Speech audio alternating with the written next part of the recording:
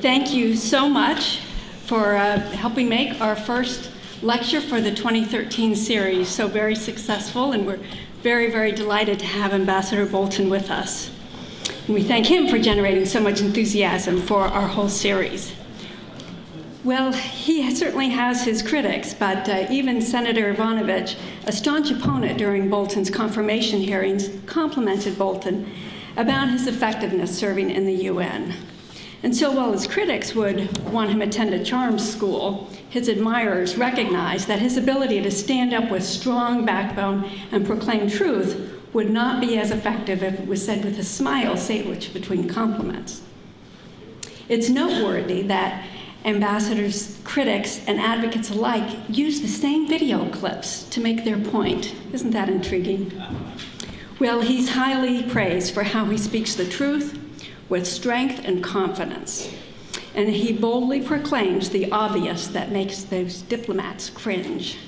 And after reading about Ambassador Bolton last night, I concluded the world is a much safer place because of the many places he has been and the words that he has spoken in defense of truth and liberty. Well, Mr. Congeniality he may never be, but Mr. America, the bodybuilding contest, well, that's a more worthy analogy for a man of such great character. Please welcome Ambassador Bolton.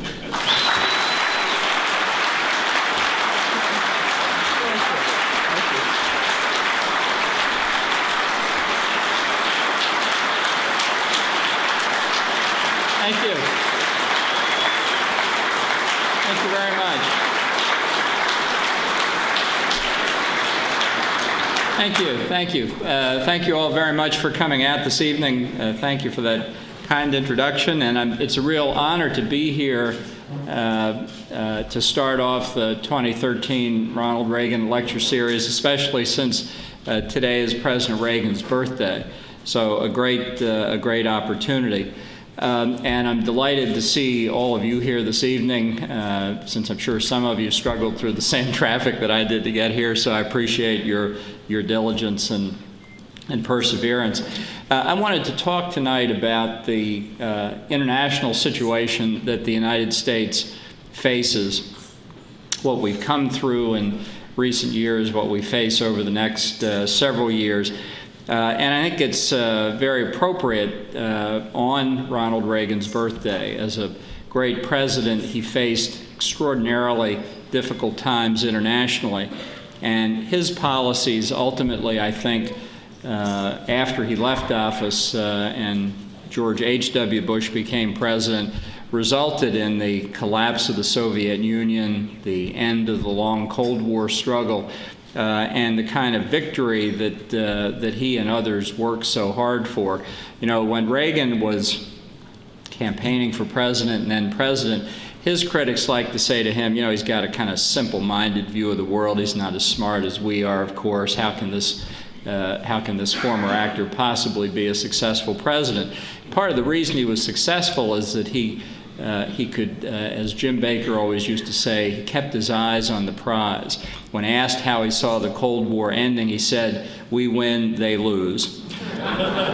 This is a concept difficult for our current president to grasp, unfortunately. So,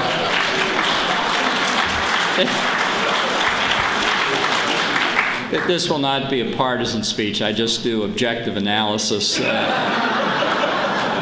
But I do think it's important as we look at the United States in world affairs over the next several years to talk a little bit about where the mindset is in Washington, because under our Constitution, the president is the dominant voice in the formulation of foreign policy. And so understanding what's been happening in recent years and how we may see the challenges ahead of us emerge and how we face them depend a lot on who's in the White House. This is why elections matter so much.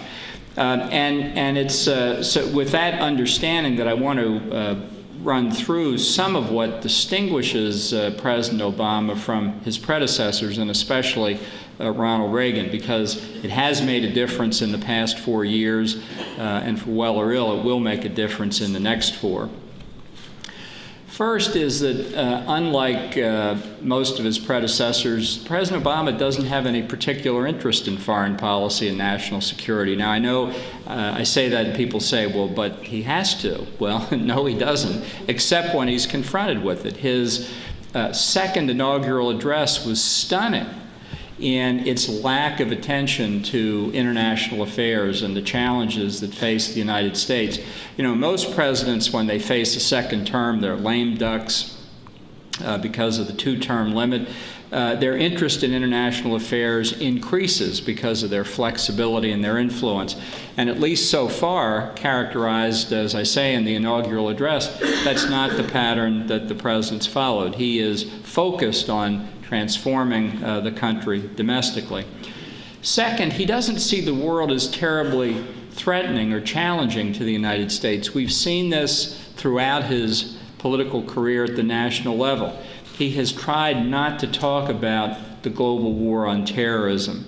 In the 2008 election campaign, he said memorably, "Iran is a tiny country," as if it's going to make tiny nuclear weapons, and therefore we don't have to worry about them. His view of the impact of declining American influence around the world is that it's a benign phenomenon. He's not troubled by it. He's not troubled by decreases in our defense budget. He's really the first president, Republican or Democrat, since Franklin Roosevelt on December the 7th, 1941, to have a view that's so distant and remote from the international environment in which the United States and its friends and allies have to assert themselves. Now, in days gone by, a person with this approach would have been an isolationist, somebody who just said that I'm not going to pay any attention at all to the rest of the world. And I have to tell you, I am worried that here in the United States, because of the difficult economic circumstances we've had over the past 4 years, there is a growing current of isolationism, not in the Democratic Party so much, but in the Republican Party. And maybe we'll talk about that a little bit in the question and answer period. This is something that I worry about. Obama's reaction, though, not paying that much attention, not being that concerned, is not isolationism, it's multilateralism. The view that American foreign policy can safely be handled in international organizations like the United Nations. And this is not simply about international economic policy. It goes directly to the president's principal national security function of keeping America safe in the world. We haven't seen much of a discussion of this in recent years, but if you go back really just to the days of the Clinton administration, when they were considering the possibility of an air campaign against the Serbs in Kosovo, they went to the United Nations Security Council to get authorization to conduct that campaign. It was clear that Russia would veto any Security Council authorization, and so the Clinton administration and our friends in Europe just decided that they would have NATO conduct the campaign anyway. Now, President Clinton was not criticized for that because that was deemed to be a good thing by the national elites in this country, unlike the criticism President Bush faced when he saw a Russian veto and a French veto potentially against overthrowing Saddam Hussein. But there were a lot of people in the world back in the Yugoslav crisis who worried about the United States taking this action on its own, in effect. And indeed, the Secretary General of the United Nations said in 1999, and I quote, "Unless the Security Council is restored to its preeminent position as the sole source of legitimacy on the use of force, we are on a dangerous path to anarchy." And he then said later that Security Council approval for the use of force was something that went to the very core of the international security system. Only the UN Charter provides a universally legal basis for the use of force. Now, that's a view that no American politician of any stature has yet been willing to express. But that was a view that the UN Secretary General felt no problem in saying at that time. And it's very reminiscent of our new Secretary of State, John Kerry, who said back in his 2004 campaign that American foreign policy had to pass what he called a global test, meaning approval by the Security Council. So it's going to be extremely interesting to watch how this plays out over the next 4 years. I think the way to understand President Obama best is to see him as the first post-American president, that he's gone beyond the narrow confines of being merely an American, and that he has larger things in mind.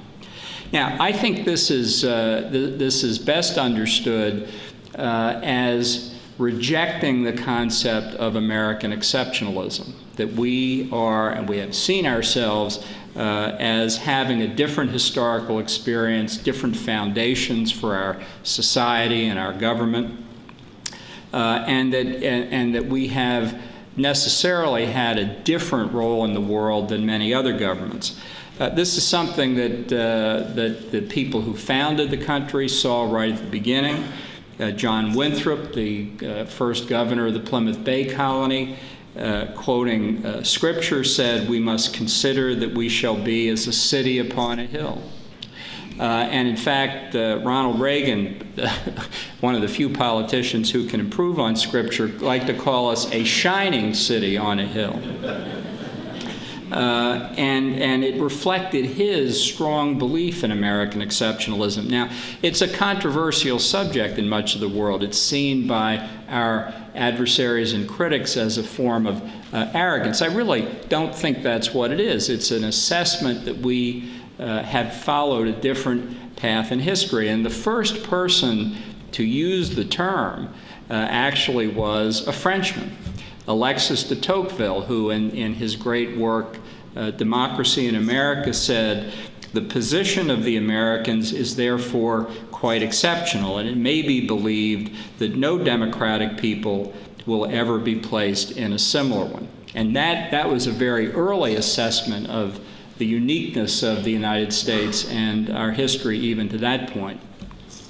Now, you'll notice in his inaugural address last month, the president did talk about American exceptionalism. It's a skill he has of taking words and emptying them of their content, and then filling them with the content that he wants to put in them.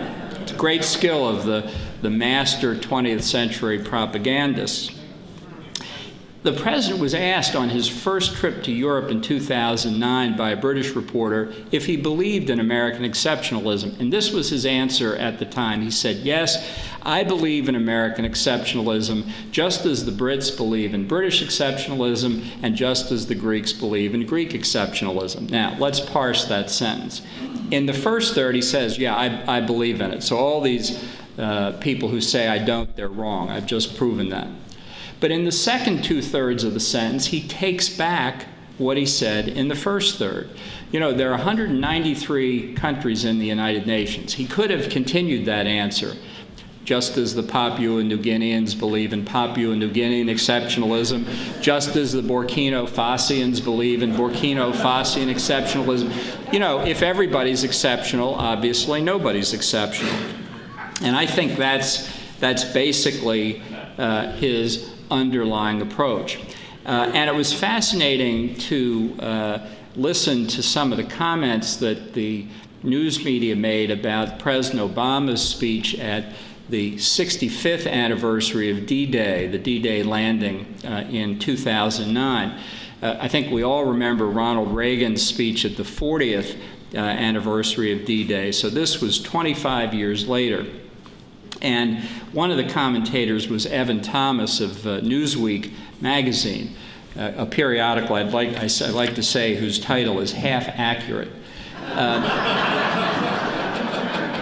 Evan Thomas specifically compared the Obama speech to Reagan's speech in 1984, and this is what he said. Evan Thomas now. Well, we were the good guys in 1984. It felt that way. It hasn't felt that way in recent years. So Obama's had really a different task. Reagan was all about America. Obama is, we are above that now. We're not just parochial. We're not just chauvinistic. We're not just provincial. We stand for something. I mean, in a way, Obama's standing above the country, above the world. He's sort of God. He's going to bring all different sides together. Now, apart from the reference to God, which is a little over the top even for the mainstream media, that is, in my view, an accurate description of how Obama sees things. He is above the country. He is post-American. Now, he's not the first politician to hold those views, but he's certainly the first to be elected president. Back in 1988, George H.W. Bush, running to succeed Reagan, said of his opponent, Michael Dukakis, said Bush about Dukakis, he sees America as another pleasant country on the UN roll call, somewhere out there between Albania and Zimbabwe. And you could say the same thing about Obama. He's not anti-American, he's post-American. Because all the 193 members have equal interest. And this is fundamentally about as different an approach to American national security from Reagan's as you can imagine. Reagan's view was, it was complex. He confronted a number of challenges, but it was summed up in the saying, peace through strength. That the way to advance American interest and avoid conflict, avoid military hostilities, is to be strong enough that our opponents are dissuaded or deterred from trying to take us on. That peace through strength is the surest way to protect our interest and keep the peace.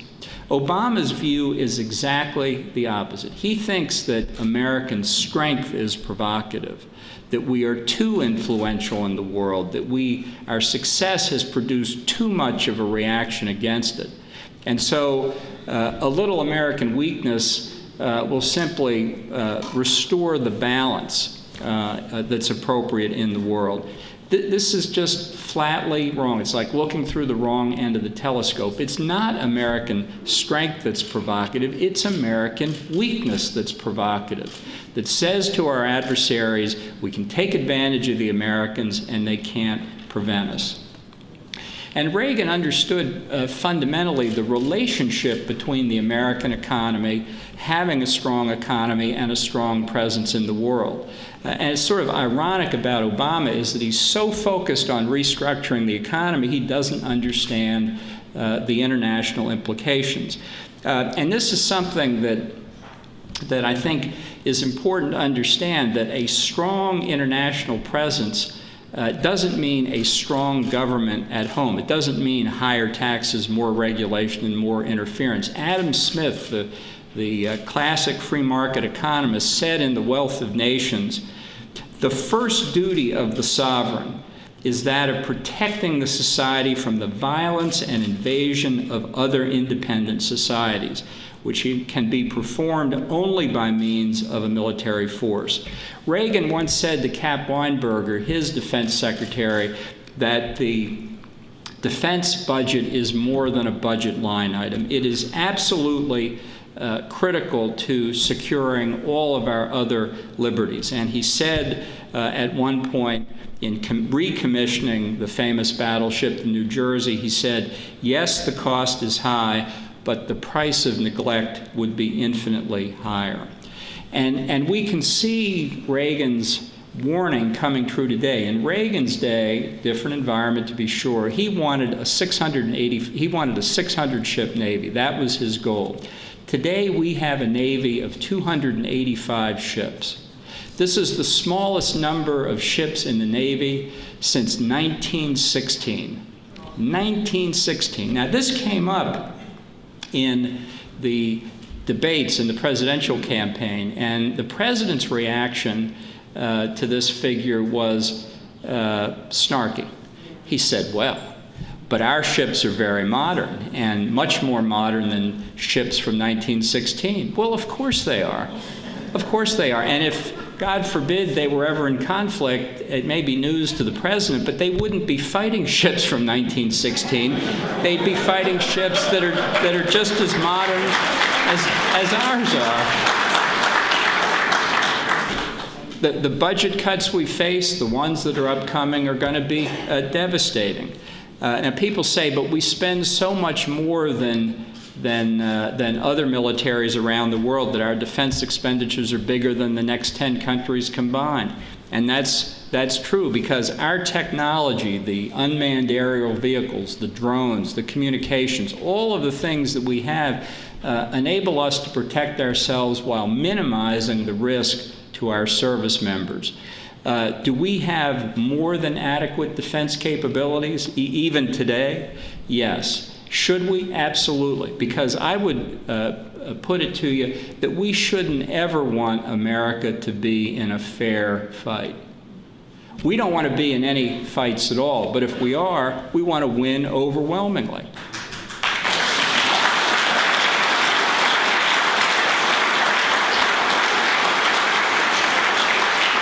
And that is the basis of peace through strength, that you're much more likely to be able to preserve the peace if it's clear that our adversaries can't take advantage of weakness.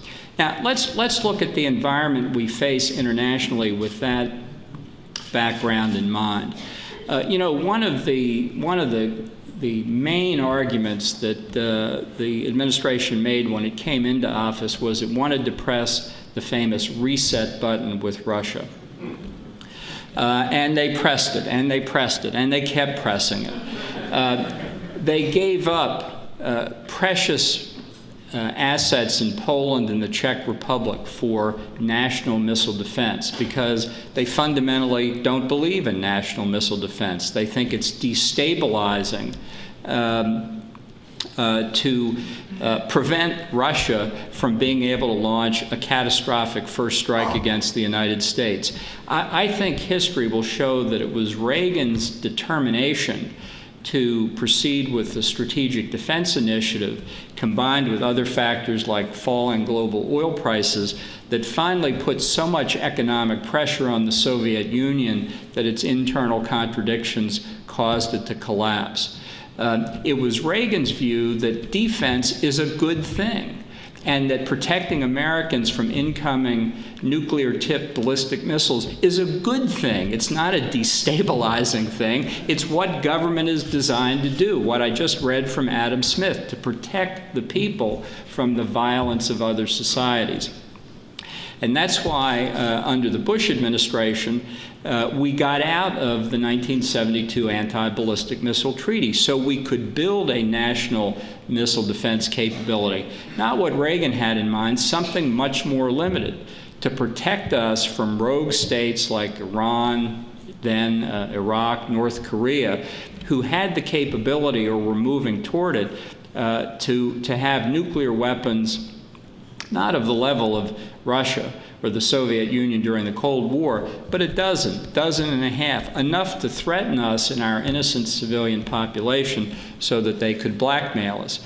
The Obama administration, because of Russian expressions of opposition, has essentially gutted the missile defense program. And so our ability to protect vital American cities and populations is now gravely threatened. We gave the Russians another strategic arms control treaty, and the president apparently set on negotiating even lower levels of American nuclear weapons, as if it's our nuclear weapons that are the cause of instability in the world. Let's be clear, the American nuclear umbrella and America's strong conventional forces provide whatever stability and order there is in the world. There's certainly not enough of it, but it's because of us.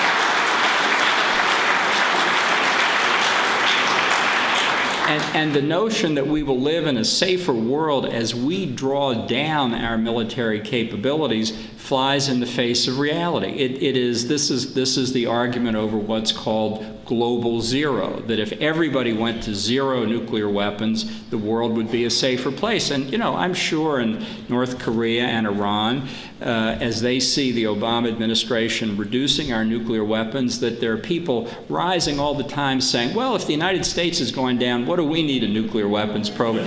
They're the ones in jail, you know. That's where you can find them. It's an incentive for our adversaries, including Russia and China, to build up their capabilities. And in fact, what the Russians are doing as international oil prices remain high is that they are modernizing and expanding their conventional forces. They're redoing their ballistic missile forces. They're modernizing and upgrading their nuclear weapons capabilities, while ours decline more and more. So that the reset button with Russia has not produced better relations. In fact, after 4 years, Russian President Putin and his foreign minister Sergei Lavrov have both said, you know, we need a completely new policy from the United States. They took every concession made in the past 4 years, put it in their pocket, and are asking for more, because they have sized up the administration. They see exactly the direction it's going in, and they're graciously trying to help them along the path that they've already followed. And we face the same lack of strategic coherence when it comes to dealing with China. Obviously, a country that's had substantial economic success in recent years, but where we adhere to a view, and it's true in the business community in this country too, that China is engaged in what they call a peaceful rise, and that it will be a responsible stakeholder in world affairs. No problems there. Well, it's possible. That is a possible scenario for the future of China. I'd like to think that that's the direction they are going to go in, but it's not the only scenario for China, and it's not necessarily the most likely. In addition to its economic growth, China has modernized its very extensive conventional weapons capabilities. It has substantially increased its nuclear forces and its ballistic missile capabilities. It is building a blue water navy, which will include aircraft carriers and submarines. Really, for the first time in 500 or 600 years, that China has embarked on a major naval buildup. They have the world's most advanced cyber warfare capabilities. Virtually every major American company has been hacked into, and certainly the Pentagon and other government departments have been the subject of the attack. I mean, so industrious are the Chinese cyber warfare people that they've attacked the New York Times and the Washington Post, although I don't know why particularly. They have developed anti-satellite weapons, which they understand would be critical to putting America's eyes in space out if they ever wanted to engage in conflict. They've developed area denial and anti-access weapons to push the shrinking American Navy back from the western shores of the Pacific, where we've provided stability in East and Southeast Asia for the countries there to engage in trade and travel. The Chinese have made assertive, even aggressive territorial claims in the East China Sea and the South China Sea to gain control over what are now international waterways and make them into Chinese lakes, and getting control of the undersea resources, oil and others that are believed to be present there. They've pressed against the borders of their neighbors. Even India now sees China as a threat. And in response to all this, we've done next to nothing. We have no plan to deal with China. As I say, I'd like to believe that China will engage in a peaceful rise, but that's simply a projection of the last few years of Chinese history. China is an ancient country. If you look at the last 100 years of Chinese history, it's been a century of turmoil and disruption. The fall of the last imperial dynasty, the establishment of the Republic of China, the first fall of the Republic of China, the warlord period of civil war in the 20s, the Japanese invasion in the 1930s, the brutal war between China and Japan through 1945, the civil war between the Chinese communists and the Chinese nationalists, the overthrow of the Republic of China, its escape to Taiwan, the establishment of the People's Republic, the Great Leap Forward in the 1950s, the single most devastating human economic decision in history, more people killed because of the Great Leap Forward than any other human decision in all of our history. The great proletarian cultural revolution of the 70s that destroyed so much Chinese culture and civilization, the massacre at Tiananmen Square in 1989, then followed by a few years of economic growth. So if you're going to project China's history, don't just project the last 20 years, project the last 100, and you can see the future is far less certain, remembering that the People's Liberation Army remains the dominant faction within the Chinese Communist Party, and the Chinese Communist Party remains the dominant political force in China, all of which is going on while we're not paying attention at all. Now that I've given you the good news about international affairs, let's turn to the Middle East. You know, if you listen to the Obama administration, as they like to say during the campaign, General Motors is alive and Osama bin Laden is dead, as if that's the end of the discussion. And you know, I have to say, public opinion polls over the past several years rate the president very high in his conduct of foreign affairs, I think largely because of the killing of bin Laden. But I think we understand the search for bin Laden went on for 10 years. It was a huge effort. It took a lot of people working very hard before the Navy SEALs were able to go into that compound in Pakistan and do what was necessary. And for Obama to take credit for it or get credit for it, I like to say is a little bit like Richard Nixon in the summer of 1969 when Armstrong and Aldrin landed on the moon. Nixon saying, in my administration, we put men on the moon, when we all know that the program started 10 years before, when John Kennedy said it would be our objective before this decade is out to land a man on the moon safely and return him to Earth. So Obama was standing around when Navy SEAL Team 6 went in, and that was about all he can take credit for.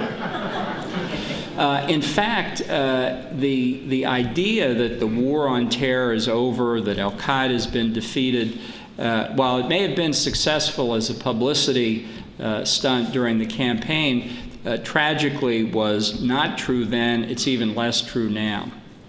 You know, the president said on September the 5th last year in his acceptance speech that al-Qaeda is on the road to defeat. 6 days later, in Benghazi, al-Qaeda-affiliated terrorists killed Ambassador Chris Stevens and 3 of his colleagues. 6 days later. And I think we've seen all across North Africa the impact of the spreading strength of al-Qaeda in the Islamic Maghreb. We've seen the northern part of Mali taken over by al-Qaeda. And that part of Mali, just that part, is as big as the state of Texas. That's how big it is. You know, it includes Timbuktu. When I was a little boy growing up, my mother thought Timbuktu was just about the farthest place in the world you could go. She often threatened to send me there. And I wish I'd gone. It's a fascinating city. But you know, the French military's in there. It's a former French colony. They've had success. Al-Qaeda has not been able to stand against them. But the French right now have 2,500 soldiers in the northern part of Mali. I bet there are more Texas Rangers than there are French soldiers in that area, and they're going to begin withdrawing in a few weeks.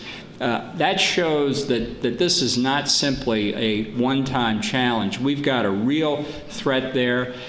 When the terrorists took over the natural gas facility in Algeria and killed 43 or more hostages, it got very little attention in this country because it coincided with the inauguration. I happened to be in England, and I can tell you the impact of that attack on that facility was well understood in Europe. It's a very dramatic change. They went after an economic target. What they wanted to do was turn it into a fireball. We're lucky that didn't happen. But they did kill 43 non-Algerian workers at that facility. And that is an indication of their continuing determination to strike against Western targets. We can see all over the Middle East, as the pastor said, that the Arab Spring has turned very badly wrong. In Egypt, the Muslim Brotherhood, now in control of the largest Arab country, a population of 70 million people, even as we meet here tonight, Mohammed Morsi, the Muslim Brotherhood president, welcoming President Mahmoud Ahmadinejad of Iran. People say, but the Egyptians are largely Sunni, the Iranians are largely Shia, they'll never get together. It's well worth recalling a Middle Eastern proverb: I against my brother and I against our cousin, all of us against the foreigner. So they have their differences. They certainly have their differences over Syria. But the fact of these two presidents meeting is a chilling indication that, that the radicals are still on the rise, and that the terrorist threat of al-Qaeda is not the only threat we face in the region. Even in Tunisia, the place where the Arab Spring began and where people have talked about a moderate Islamicist regime in power, this morning the leader of the main secular opposition party was assassinated. So you can see the disorder spreading. In Syria, the UN estimates 60,000 or more civilians have been killed in this civil war. Yemen has come apart as a country. In Egypt, over 100,000 Coptic Christians have fled the country. The Coptics are 10% of the Egyptian population. They are the original Christian population. They go back to the time of Christ. 100,000 have left the country because they fear what the Muslim Brotherhood will do. This is not idle speculation about what Sharia law means. This is their determination that the country is not a safe place for them to live. And in considering the threat that al-Qaeda, the Muslim Brotherhood, the whole wave of anti-Western feeling poses, Israel itself is challenged, I think, is in a more dangerous position than it's been since the 1967 war. Friendly Arab states are at risk as well. And then we come not just to the threat of terrorism, but to the Iranian nuclear weapons program, which the Iranian regime has pursued for 20 years. They have built a very broad and deep nuclear infrastructure. They're not racing to build their first nuclear weapon, although they could build it within a matter of months given where they are now. They're not afraid of an American strike against the nuclear weapons program. They have seen economic sanctions imposed on them. It has had an effect, no doubt about it, on their economy, mostly crimping the Iranian middle class, which, by the way, is the element of Iranian society most opposed to the Ayatollahs. So our brilliant sanctions policy has hurt the main people opposed to the regime. It has not hurt the nuclear program at all. And there's every indication that even the sanctions we have in place will be weakened. Today, the highest court in the European Union struck down sanctions the Europeans imposed against the second biggest bank in Iran because they said they didn't have enough evidence that they were involved in the Iranian nuclear weapons program. You know, judges doing our foreign policy for us, that's a great idea. The fact is that Iran is very close to achieving that objective, and indeed the most likely outcome is that, that they will get nuclear weapons. Now, you may have seen Senator Hagel's confirmation hearing last week where he was asked about, is it the policy of the administration to contain a nuclear Iran? And there are two answers to that question. Yes, that's the policy. No, we don't have a policy. The three possibilities, he got the two wrong answers. And I think he was, in fairness to Senator Hagel, I think he was just confused by the briefing. I don't think today's policy is containment. I think that's tomorrow's policy after today's policy fails and they get nuclear weapons. Now, I don't believe that a containment policy against Iran would work as containment worked against the Soviet Union in the Cold War, because the calculus, the mental calculus of the Ayatollahs is very different from that of the communists in Moscow. You can say what you want about them, but they were atheists. They thought they were only going to go around once in life. They weren't about to throw it away too quickly. That's not the view of the regime in Tehran. As Bernard Lewis, the great Middle Eastern scholar, said, you know, if you're eager to get to the afterlife, being told that there will be retaliation against you, fearsome retaliation if you use nuclear weapons, is not a deterrent against you using the weapons, it's an incentive. And that, I think, is the mindset that we face in Tehran, that relying on religious fanatics to have the same standard of rationality as Western decision makers doesn't give me a lot of confidence going forward that we'll have a stable balance of deterrence. But even if I'm completely wrong about that, even if a nuclear Iran could be contained and deterred, it doesn't stop with Iran. If Iran gets nuclear weapons, even Hillary Clinton, when she was Secretary of State, said Saudi Arabia will get nuclear weapons, Egypt will get nuclear weapons, Turkey will, and perhaps others. So that in the already volatile Middle East, you could have, in a relatively short period of time as these things go, half a dozen nuclear weapon states. And that is so unstable that it should worry all of us, not just on behalf of Israel, but on our own behalf as well, because an Iran with nuclear weapons or others is not just a threat in the region, it's a global threat, as is, by the way, North Korea, which may be on the verge of its third nuclear test, one of the poorest countries in the world, more heavily sanctioned than any other country on the planet, an impoverished population that's already had 2 nuclear tests and a couple of months ago put a payload into Earth orbit. So this is the reason why our options in the Middle East are narrowing so quickly. And I think they're down to 2. And it's very unattractive. It didn't have to be this way, but I think this is where we are.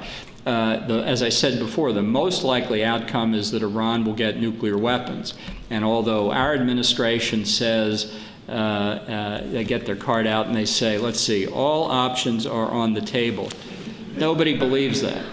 The Iranians certainly don't believe it. And that's why the spotlight is on Israel, which twice before in its history has struck against hostile powers in its region that were building nuclear weapons. First against Iraq, against Saddam Hussein in 1981 when Israel destroyed the Osirak reactor outside of Baghdad, and more recently in September of 2007 when the Israelis destroyed a reactor in Syria.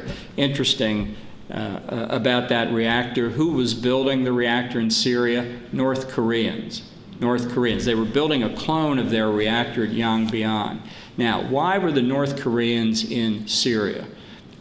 Not their common border, that's for sure.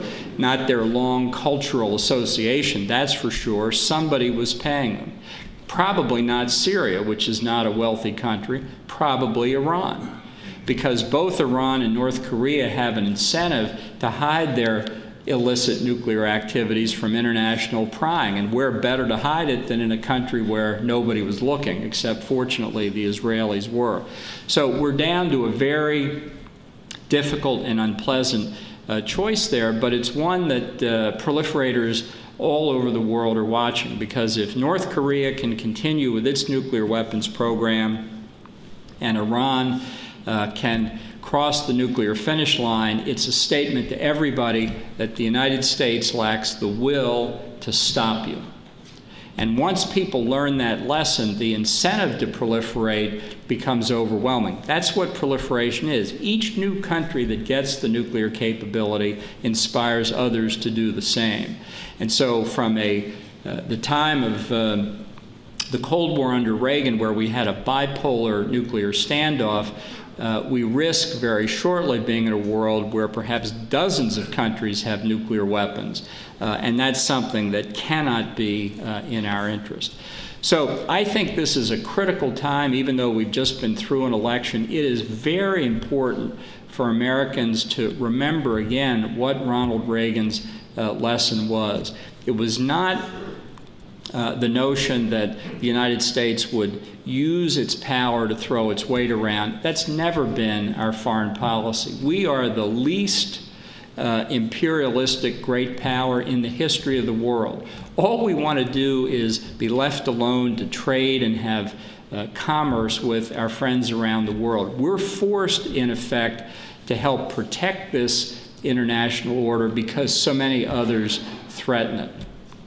But if we fail at our basic obligation to have a strong enough American capability to protect our interest around the world, inevitably the threats to those interests will grow and our ability to preserve a peaceful world will decline. That's what Reagan understood, that peace through strength is a way to maximize the chances to avoid hostilities while protecting American interests, not a way to look for more.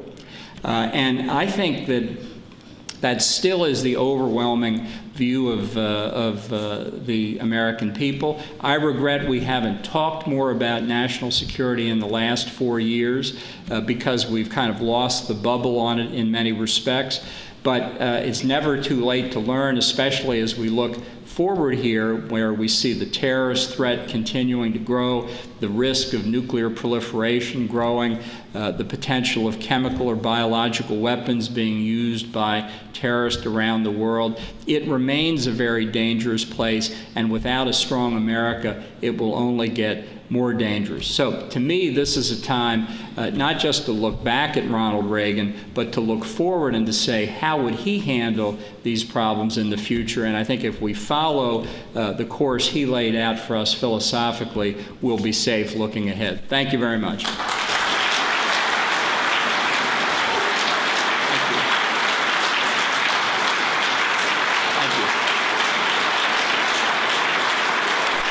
Thank you very much. Thank you. So we have time for questions, and do I understand you have microphones, or should... Ambassador, you said that Obama has gone beyond being just an American president, that he has larger things in mind. Can you elaborate on that statement? Well, you know, if you look at what he has said repeatedly about his view of the allocation of responsibility for issues that have been deemed previously central to American security, I think we risk more and more having others step in to perform functions that we should have performed. And I think this is true, or it risks being true, not just in matters traditionally associated with national security, but many issues that until now we have considered matters of domestic policy. For every domestic issue that we find important, there are people out there who want to resolve it through international treaties. And I mean, I could go down a long list. Take gun control. You know, this is a matter we debate in democratic conditions here in this country at the federal, state, and local level. We're obviously having a debate about gun control now, and we'll decide whatever we decide in the course of that debate, and it'll be open. Everybody can participate in it. Everybody can express their views, and ultimately the majority will prevail. That's the way it should be. But for years, people who have been dissatisfied with gun control legislation in this country have been trying to negotiate an international arms trade treaty that would, in effect, control what we do domestically. And we confronted this in 2001 in the Bush administration when these negotiations were really rolling along. I went to New York and gave a speech for the U.S. where I said, we're not prepared to agree to any international treaty which, if it were enacted as positive law in the United States, would violate the Second Amendment. Well, you thought I'd said something. You'd think I'd said something really outrageous, because that was the whole point of the negotiation, that they would negotiate a treaty, bring it back to the Senate. They'd say, 150 other countries have ratified this treaty. How can we not? The Senate wouldn't have paid enough attention to it, and even though it requires 2/3 to be ratified, they'd get it through saying, it doesn't really affect domestic statutes until after it's ratified, when suddenly, right there in Section 3, you'd find that we're required to do this, and Section 4 would require us to do that, and suddenly it would be taken out of our hands. This has been true on a whole range of other issues, on environmental matters, through the Kyoto Protocol, or what they were trying to negotiate at Copenhagen. If you adhere to United Nations resolutions, we shouldn't have the death penalty in this country, because successive United Nations votes have decided that it's cruel and inhumane punishment. Now, look, people are entitled to their views on the death penalty, on climate change, on gun control, on abortion, on any issue. We debate it in a democratic constitutional society. What I object to is people saying we're going to take those issues into an international forum and decide them. And I think I was surprised, frankly, that in Obama's first term we didn't see more of that. I think he felt constrained by the 2012 election. That's over. And now we'll see what he does in his second term. This, to me, is a matter of fundamental sovereignty. That we understand sovereignty in this country in a way that most other countries don't. It's in our Constitution. It's in the first 3 words. It says, we the people. We are sovereign here. We make up our own mind on these questions. And the United States, unlike many other countries, for Americans, there is no higher authority on earth. No higher authority on earth than our Constitution, period, close quote.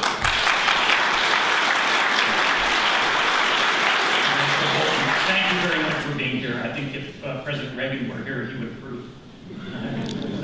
I have a couple questions. You actually just started down that path. I was going to ask you about the United Nations in light of the threats out there that we face as a world, and the U.S. having been kind of the force for stability throughout the world for generations. The UN seems to be sort of not on the same path as we are. So there's a lot of issues with vetoes in the Security Council, and we really can't get some of the things that we'd like to do through the UN. What do you see as the legitimate role of the UN today in terms of benefiting the world? Yeah, well, I saw a lot of my job in New York as being damage control. Of trying to avoid small problems getting to be bigger problems. I think the UN is a vast, sprawling enterprise. That's part of its problem. It tries to do too much. There are elements of the UN system that do good work, but its political decision-making mechanisms are essentially broken. And people have talked about various reforms that could be adopted. There's great frustration among the American people. Many want to withdraw. I would propose one single reform that I think would make a huge difference. Most UN agencies today are funded by what are called assessed contributions, in effect mandatory contributions. The U.S. pays 22% of most UN budgets, 27% of peacekeeping. That's our assessment. I would make one change. I would end the system of assessed contributions. I'd make all contributions entirely voluntary, so that we decide, and we would operate under a very simple principle. We would pay only for what we want and insist that we get what we pay for. How's that for a revolutionary principle?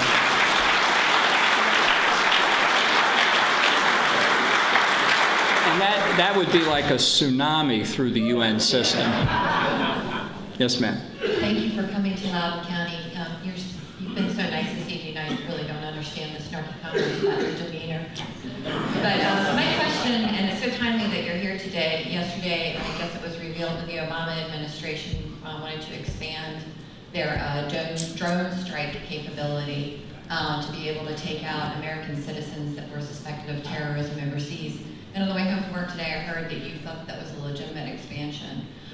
You know, some of us think that it's total hypocrisy on the part of the administration, but I wanted to get your comment. Well, it is total hypocrisy on the part of the administration, but it really doesn't reflect a substantial change from what the Bush administration did. And I know people are concerned about the implications of the policy, but I think it needs to be understood this way.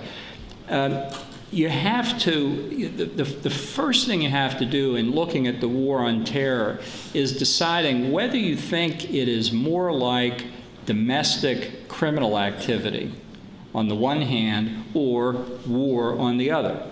Not war between states, as we've understood it in the international sense, but a form of guerrilla warfare directed against not armed combatants but against innocent civilians. I think it's clear, and I think we understood immediately after the first 9/11 that we had been attacked and that it was an act of war, and that the response had to be in the war paradigm, not in the law enforcement paradigm. This is not sort of like knocking off the 7-Eleven down at the street corner. You don't handle it the same way. It's not about breaking laws in a constitutionally protected civil society where we have historically insisted on due process protections for the accused and fundamental civil liberties. This is war against America, and if it's taken up by Americans who join Al-Qaeda, they have become enemy combatants. And that is that means that they're not entitled to have their Miranda rights read to them. They're not entitled to the protections that the guy who knocked over the 7-Eleven would get. And we've followed that pattern historically. We killed tens of thousands, maybe hundreds of thousands of soldiers in the Confederate Army because they had rebelled against the country. They had taken up arms against it. They had engaged in war. None of them got hearings because they weren't committing crimes in a civil society sense. They were engaged in an act of war. And the limit on what the government can do in waging war is the Congress. If the Congress doesn't want this to happen, then it should rescind or repeal the authorization to use military force that was passed in the days after the 9/11 attack. You know, the terrorists have used our civilization and our humanity against us. We have tried for hundreds of years in the West to protect innocent civilians from combat. We've had our failures, but we've tried over and over again to do that. The terrorists attack civilians and they hide among civilians. And then they argue that you've got to follow your laws of civil society and we can do whatever we want. Now, I'm not arguing we follow their path. We follow not the law enforcement paradigm, but the law of war paradigm. And we follow our morality and we follow our philosophy about what the law of war involves. And our troops are indoctrinated in that, and when they violate our war of law paradigm, they're disciplined. So I think what we're doing here is entirely appropriate, and it's like everything else in this country, it's a matter for political debate, and the fact we can debate it means that there is a check on the executive.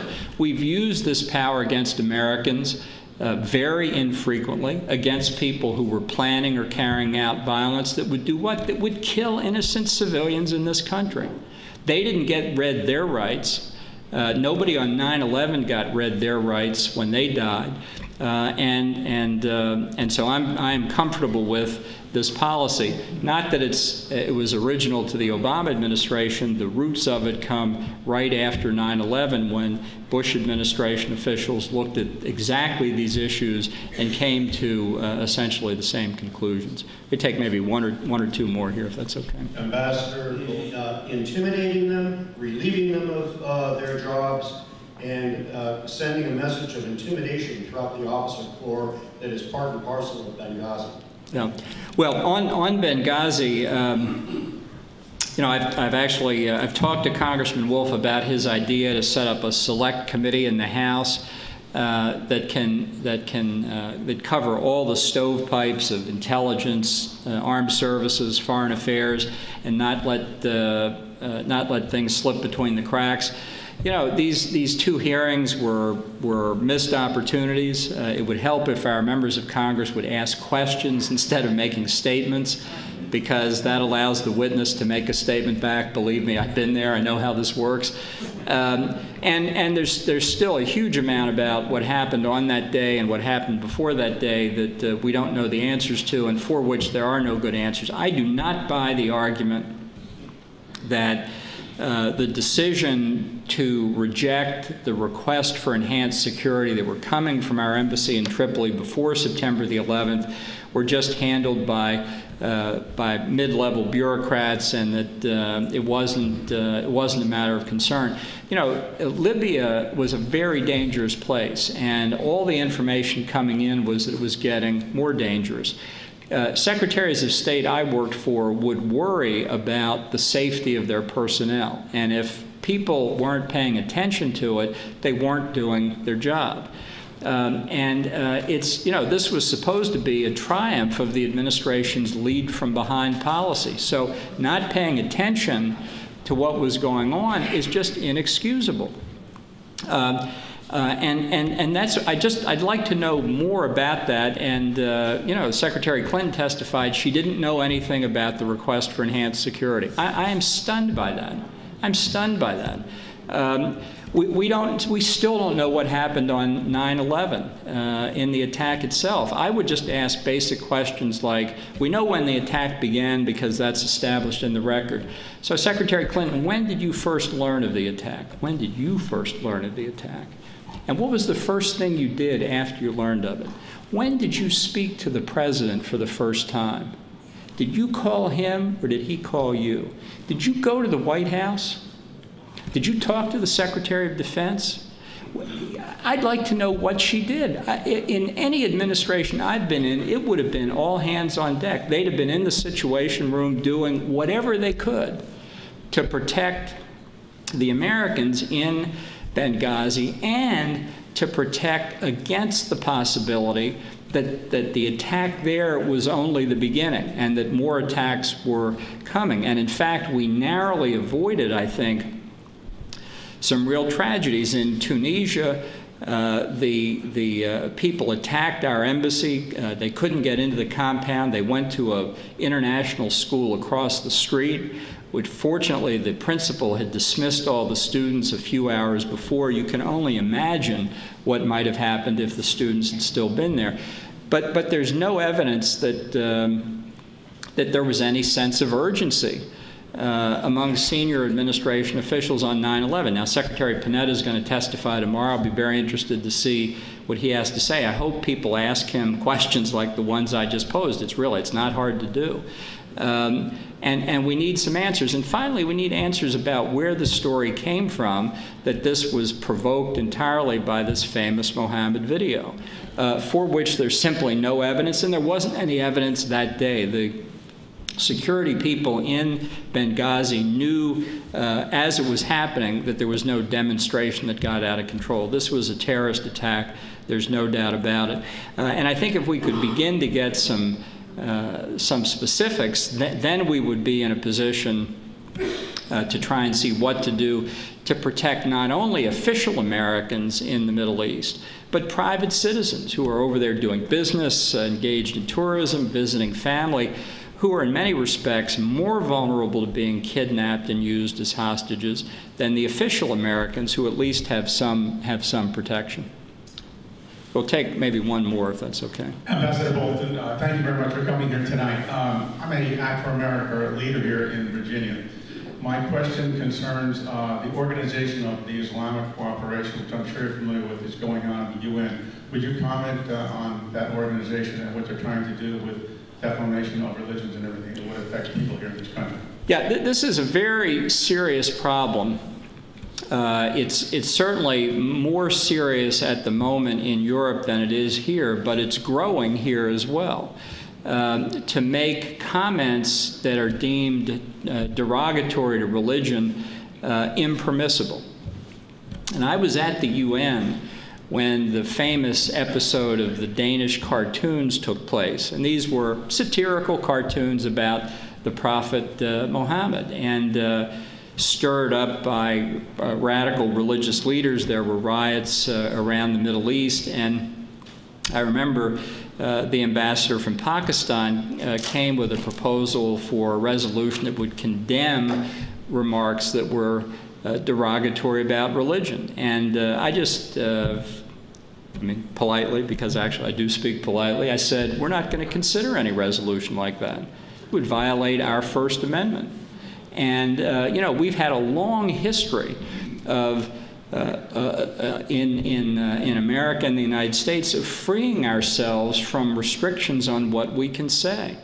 You know, John Milton, the great poet, was always in trouble in his day for saying things that violated the views of the leaders of the Church of England. He believed in divorce, for example, and this was a huge fight because to advocate divorce was deemed an attack on the church. If you can prescribe speech that's offensive to other people, you can limit the debate we can have in our country and limit the range of what it's permissible to speak on. And I just find that illegitimate. I take a very broad view of the Second Amendment. I take a very broad view of the First Amendment. I believe in individual freedom. I don't believe in restricting what people can say.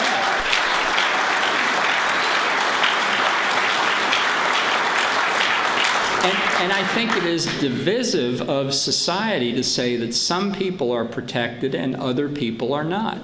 And that there's some zone carved out for this religion or that religion. To me, it doesn't matter what the religion is. We are one people under one rule of law and not a society that's divided into stovepipes. And the effort to do that under the guise of multiculturalism or whatever you want to call it, I think is ultimately destructive. I think we're at risk of forgetting one of the aspects of American exceptionalism, that we come from very diverse places around the world, but we all end up as Americans. And people who are not willing to do that, you know, they're entitled to be somewhere else. That's what e pluribus unum means out of. It means out of many, one. And it was stunning a few years ago, Al Gore, who else, said, never forget our famous motto, e pluribus unum, out of one, many. I mean, he got it exactly wrong. So we know he flunked Latin in high school, but he also flunked basic American philosophy, because it's precisely the Americanization of diverse populations and our all being subjected to the same law that is so important to making us strong as a country, and why we need to reject the idea that defaming religion, that prohibiting the defamation of religion is somehow an expression of religious tolerance. It is not. It is an expression of intolerance and a lack of faith in the basic common sense of the American people to understand the broad terms of the debate. So, I mean, I come out in favor of freedom. Whenever there's a close question, to me, there's an easy answer. And I think that's Ronald Reagan's answer, too. Thank you very much.